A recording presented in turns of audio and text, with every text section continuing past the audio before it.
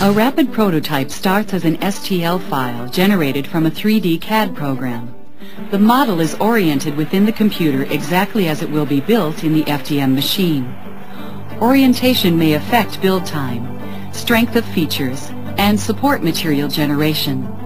Once the model is oriented, the software divides the model into evenly spaced planar sections, each measuring as small as a few thousandths of an inch. Supports are then generated for overhanging sections. Each layer consists exclusively of non-overlapping and non-intersecting curves. Tool paths are created in the regions indicating whether the FDM machine should extrude model material or support material.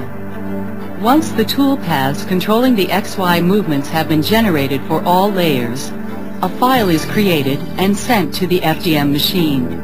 Inside the heated build envelope, the model material in filament form is heated to a less viscous state for extrusion. The model is built layer by layer from the bottom up. On each layer, the extrusion tips follow the tool paths calculated in the computer.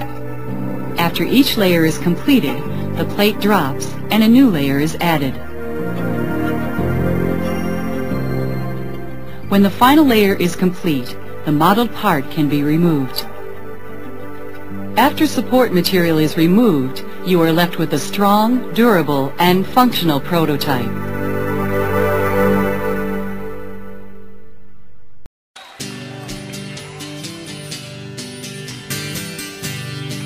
Você apareceu do nada e você mexeu demais comigo.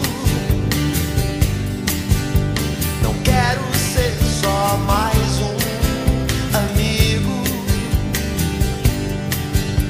Você nunca me viu sozinho.